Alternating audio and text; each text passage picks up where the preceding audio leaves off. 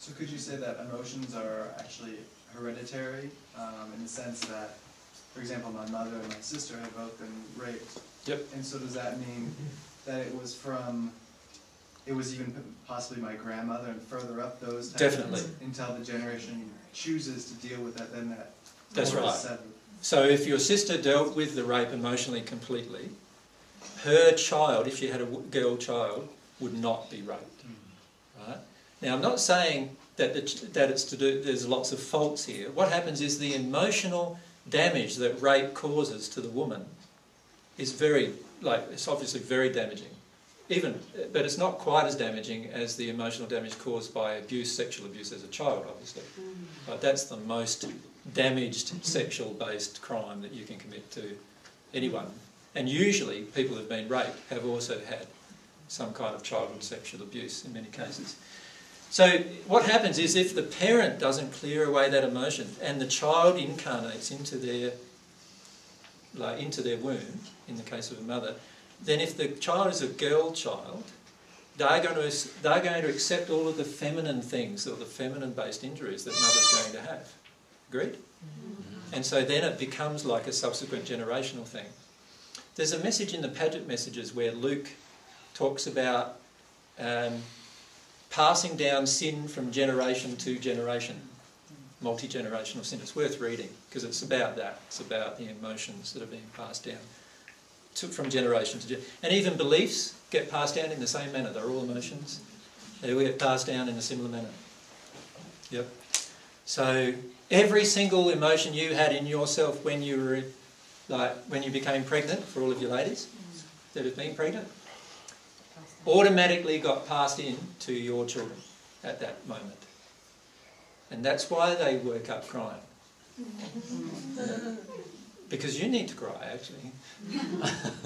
They're just reflecting your emotions, you see. The beauty of a child is they're a pure reflection of your emotions that you are not letting yourself feel. So, when does that child who's got those emotions from the mother, when does that child clear the mother's emotions? It may not ever do it until it passes into the spirit world, and even then for many hundreds of years. It just depends on it exercising its will to actually... Which is that's feeling the emotions, you mean? To experience the emotion. To feel it. To actually feel it and release, yeah. Yeah. Yeah. Is it easy to process emotions in the spirit world? Some parts of it are easier and some parts of it are harder. Perhaps if I can illustrate. It's easier in the spirit world with emotions sometimes because you can see the emotion flowing out of you when you're experiencing it. So like if you have anger coming out of you, you'll see it like barbs coming out of you. And there'll be a colour coming out of you as well. And it will be noxious to everyone around you. So you'll see it. You'll see it actually occurring if you're able to feel, if you want to see it, you will see it. So that sometimes makes it easier, yes, to say to myself, well, yes, I do have anger, or yes, I do have grief, or yes, I do. And it makes it easier for me to recognise my emotion. But on the other hand, it can be quite hard too. You think about it. If there is no law preventing you from doing anything in disharmony with love, I will shorten that to anything wrong from God's perspective. Right? And if there's no law, then what are you going to do if you feel like doing it? You're just going to do it, aren't you? So let's say you were a man on earth and you never raped a woman ever on earth, right? But you had a feeling quite often inside of you that you wanted to. Right?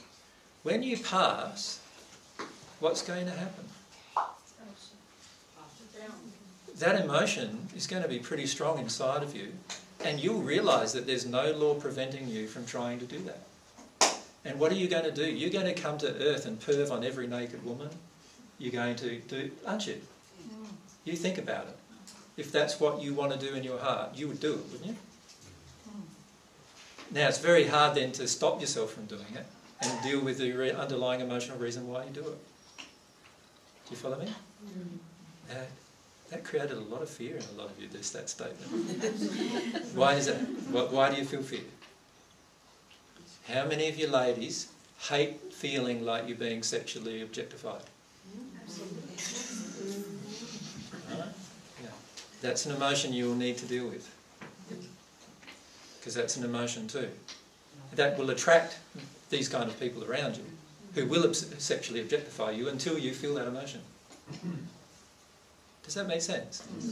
The law of attraction, if you have a feeling inside of yourself that you hate being sexually objectified, you will attract men who sexually objectify you.